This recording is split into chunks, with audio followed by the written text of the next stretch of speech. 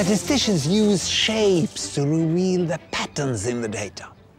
But we also use images of all kinds to communicate statistics to a wider public. Because if the story in the numbers is told by a beautiful and clever image, then everyone understands. Of the pioneers of statistical graphics, my favorite is Florence Nightingale.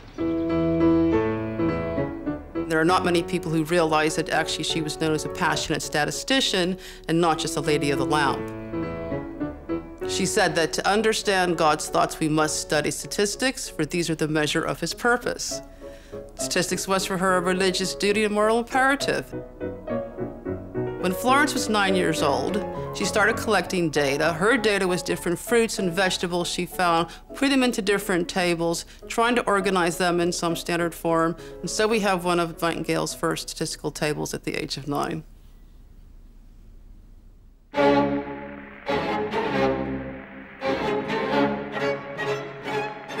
In the mid-1850s, Florence Nightingale went to the Crimea to care for British casualties of war. She was horrified by what she discovered. For all the soldiers being blown to bits on the battlefield, there were many, many more soldiers dying from diseases they caught in the army's filthy hospitals. So Florence Nightingale began counting the dead. For 2 years, she recorded mortality data in meticulous detail.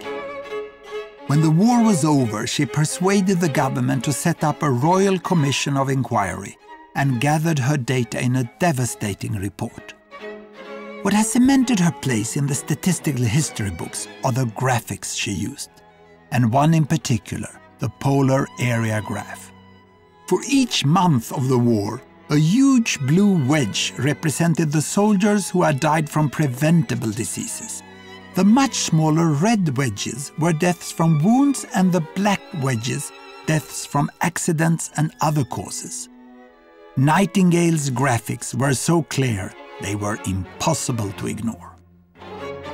The usual thing around Florence Nightingale's time was just to produce tables and tables of figures. I mean, absolutely really tedious stuff that, unless you're an absolutely dedicated statistician, it's really quite difficult to spot the patterns quite naturally.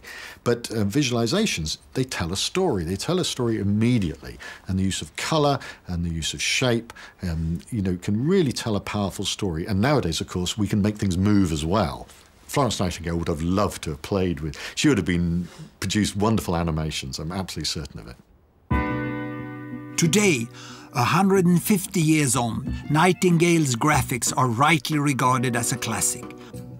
They sparked a revolution in healthcare and hygiene in hospitals worldwide, which saved innumerable lives, far more than her nursing work as Lady of the Lamp in the Crimea could ever have done. To find out more about the joy of stats, visit the Open University's Open Learn website.